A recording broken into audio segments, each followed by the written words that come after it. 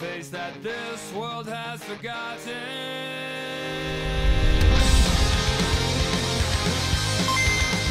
What is up, guys, and welcome to another episode of Who Was Really Better.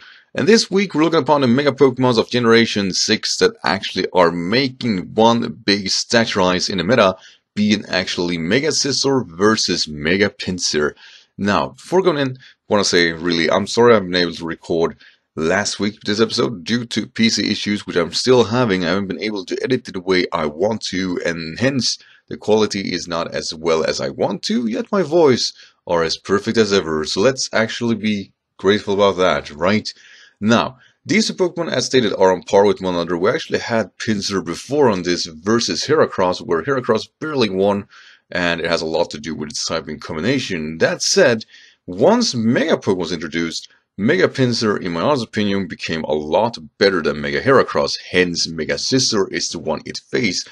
Because, let's face it, there really are no other things like this. Great dual combination with, of course, offensive stabs, and really with great priority and good uses of its overarching bulk. These two are the closest thing to one another, and they are, while different, still very much the same in how they function in the meta, and it's up to me to go over their stats, move pool, and overarching theme to find out which one of these two really are better. And with that said, let's check out the Pokemon that was introduced first, which was actually PINSIR. Let's check that out. Now, one can talk about PINSIR without actually mentioning its typing combination at first. Bug Flying, famous for being probably the worst combination ever.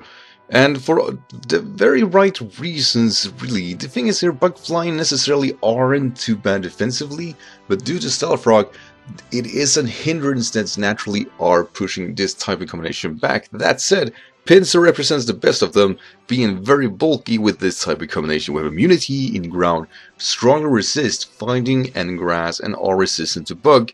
Trust me, this is actually fairly light. The issue here is, of course, the weaknesses, which are pretty broad, with weaknesses to electric, fire, flying, ice, and very weak to rocks, as stated already. Overall, though, offensively, the typing is very, very scary, and, well, PINSIR's design is very, very scary, so it isn't a hindrance to it, but it is an issue that follows with the typing. However, when currently looking upon the stats on the PINSIR, one really must say, things does resolve themselves. As stated with the previous video with PINSIR, yeah, it was naturally bulky. However, it is bulkier now, but not all of that, it actually is stronger, and actually a lot stronger. We have 65 HP, so are unchanged. 155 in attack. That's pretty cool. Like that's a lot. That's a dangerously a lot. 120 in defense, 65 special attack. Not necessarily gonna care about that. 90 in its special defense, and the speed tier of the niche 105. When I say niche, I mean that basically you're outspeeding those 100 base Pokemon, and that is always a strong thing. And also you can go adamant versus 85 base Pokemon. So overall, I would say that PINSIR's stat distribution is a very fair one at that, and a very dangerous one at that, because this basically means that not only can it take a hit, it probably can outspeed most of the meta also, and with the moves it gets, it becomes a very dangerous threat fast, and which makes Mega PINSIR one of the premier sweepers in OU, and also in League concepts. Though we also have another stature being abilities to PINSIR. While it has Air Late as its primary ability once it Mega Evolved, I really have to mention two abilities that just had it really good on its previous evolution before it goes to the Mega. We have Hyper Cutter, which negates any type of attack reduction on your Pokemon. Always great versus a meta where Landorus is present. However, we also have Moxie, which boosts your attack by 1 once you get a kill. So overall, I can definitely say that Air Late, which boosts your attack by 20% to make sure that every normal move becomes a flying move, is very dangerous. The combination of actually getting Moxie on board with that is really good. The reason this Air Late is such a good ability is because there are no other Pokemon like this that has a flying stab that aren't actually having a big time of missing, or even worse, like Brave Bird having a really strong recall. This means that we can spam flying moves, which offensively is very good in the meta. Very few resistances, and a few that do aren't necessarily liking the filler moves that are natural, such of course a few that resist it are steel types and rock types, and both of them are resistant to ground or fighting, which is something that actually Mega PINSIR is covering. So overall the ability here is very fair, and as stated before, is one of the reasons it is a primary threat in the meta. However, a Pokemon is only as good as your move pool allows it to be, and while of course the window on the screen here isn't showing, we have a few moves to talk about that makes Mega PINSIR the great threat it is. So first and foremost, we're going to talk about the setup move. We have Bulk Up and we have Sword Stance. Sword Stance is the one you're going to use the most, but you have both, and both of them of course emphasizes on the Pokemon's necessarily bulk and offensive prowess to be able to hit even harder. When it comes to the stab move, it does get, basically it doesn't get any fly moves, however it does get a plethora of normal moves such as Facade, Return, and Quick Attack, which has a priority, which overall really strong. Very good combination to have indeed. And of course on the bug side we have SCIZOR, which I believe is the only relevant one. However, it is unfortunate it doesn't get Leech Life, but you know, what can you do? Felt Sting would have been kinda nice too, consider the prowess that is its attacks at a 155.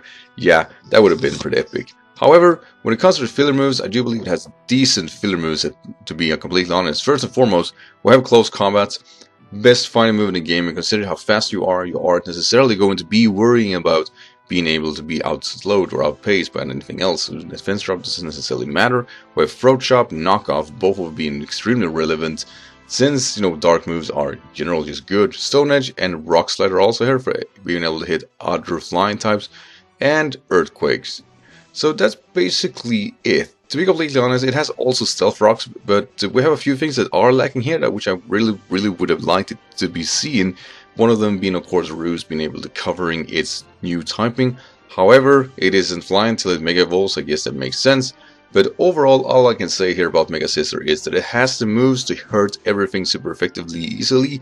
It has attack stat to make sure that most thing dies instantly, making Mega PINSIR one of the most dangerous Pokemon in the whole game. So with that said, how can even SCIZOR compete? And yeah, that's the question we are asking.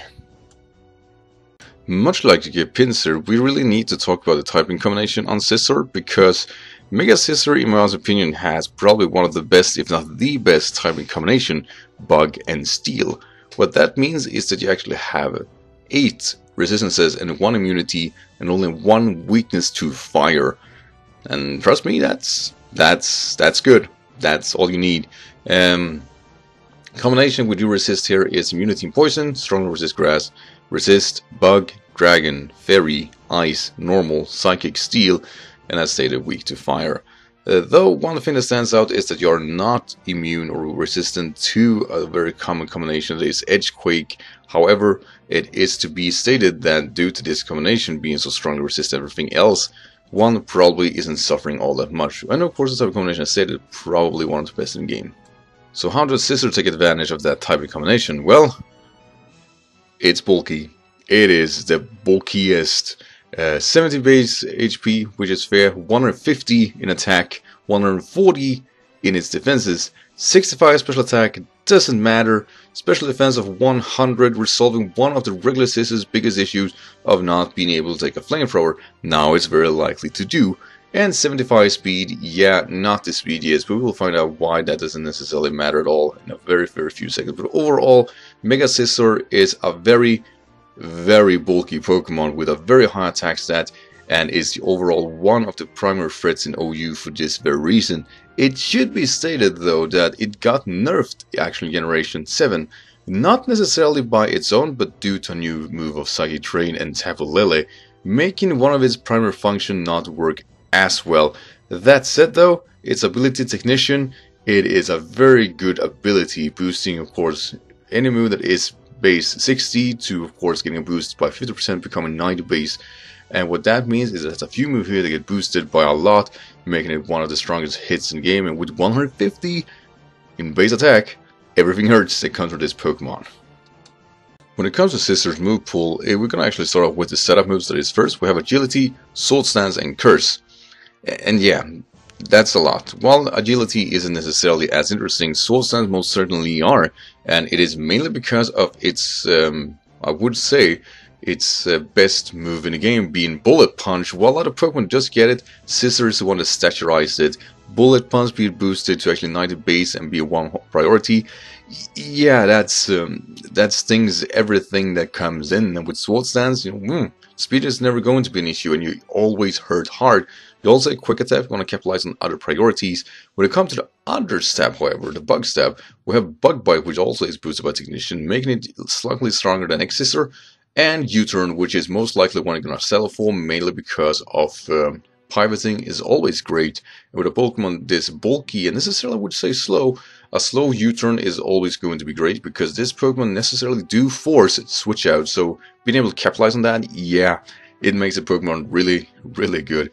It has very strong filler moves also in Superpower and Knockoff, but usually just gonna go for the primary stabs, but you have to capitalize on the other moves you can do that.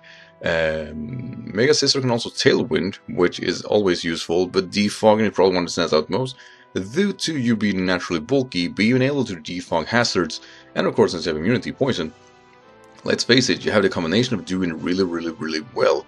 So overall, while SCIZOR doesn't get a lot of moves, I would say, that are relevant, the few it gets really, really just make it stand out. We also have one thing that it has over SCIZOR or PINSIR that I think is really good, that is Roost. As stated before, PINSIR lacking it is unfortunate, and SCIZOR getting Roost is really, really good, mainly because of its mixed bulk. It is able to not only defog pretty safely, but also able to roost or set up in front of a lot of Pokemon's face, because it doesn't necessarily fear any move that comes its way unless it's super effective. And since you only have to worry about one move that is super effective, you can easily say whether or not you can actually go for a setup versus a certain matchup, making Mega PINSIR one of the strongest threats in OU and leagues, because it's just one of those Pokemon that it just works. It barely has a natural predator that does force it out. The few that does really doesn't like being switched in upon it, and of course due to slow pivoting, it can actually be a predictions game where you can get up before it even started and pick it up that threat already. It also can pursuit. Just mentioning it out there, it is a very, very complete threat as its own. So what this matchup really boils down to is whether or not the bulk on Mega SCIZOR is enough to out-prevail Mega PINSIR's just tremendous overarching power. And yeah, for the longest time I really was leaning towards SCIZOR, but once I actually looked upon PINSIR and started to realize what a tremendous threat it really was, I think this match has become a lot more closer than I initially wanted it to be. Mega PINSIR, due to its really strong speed here, is a threat to be dealt with and actually be forced to actually reckon with. However, when it comes to its stamina and pressure play, since both really just stand out really good with the bulk, it really comes down to which can actually capitalize on their bulk better. And here is where I think PINSIR isn't as glorious as Mega SCIZOR are. So I given this win to Mega SCIZOR, and it has only to do actually with recovery in mind, because I think on their own they really are good. It's just PINSIR is in for the long game, while PINSIR could sadly be forced out and due to Stealth Rock being wheeled down really fast, which is something that SCIZOR isn't necessarily lacking.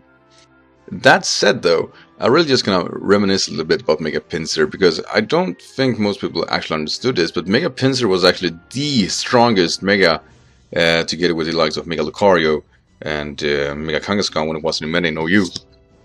Reason PINSIR was so dangerous was because there was so few Pokemon that actually had Stealth Rocks, and until Bank was open, there really only has, I do believe, Garchomp. The bulky Garchomp was the one you used for Stealth Rocks in that meta, and it was setup fodder for PINSIR, who potentially could sweep from there on out. There really was nothing like that, and I really like PINSIR because of that. At the same time, I really hate playing OU, because once you saw Mega PINSIR, you knew, unless you had Stealth Rocks, you were going to have a rough time, and it never failed. It was one of those really good Pokemon. Once Bank opened though, PINSIR definitely got pushed back. But it got pushed back for a lot of other reasons, but Stealth Rock was definitely one of them, and since it couldn't capitalize on it itself, it actually has a Stealth Rock as its egg move. It's a good setup rocks on its own, which is kind of cool actually, but it never really got back. However, in League Concept, I think PINSIR showed over and over again how dangerous that Pokemon is. While I would say that due to the overarching theme of SCIZOR, it can't win versus that, because SCIZOR has a lot of more variety involved with it, I definitely say that there are no other Pokemon like Mega PINSIR. It is probably the second best bug in the meta, and with how the meta is developing, debatably PINSIR could actually be, well, debated to be better than SCIZOR. It all comes down to personal preferences. However, I think SCIZOR is more consistently threatening, hence why I give it a win. So that's it, guys. Hope you enjoyed this episode. And really, what do you guys think? Which Pokemon do you think deserve the win? And of course, as always, join us next week for this matchup.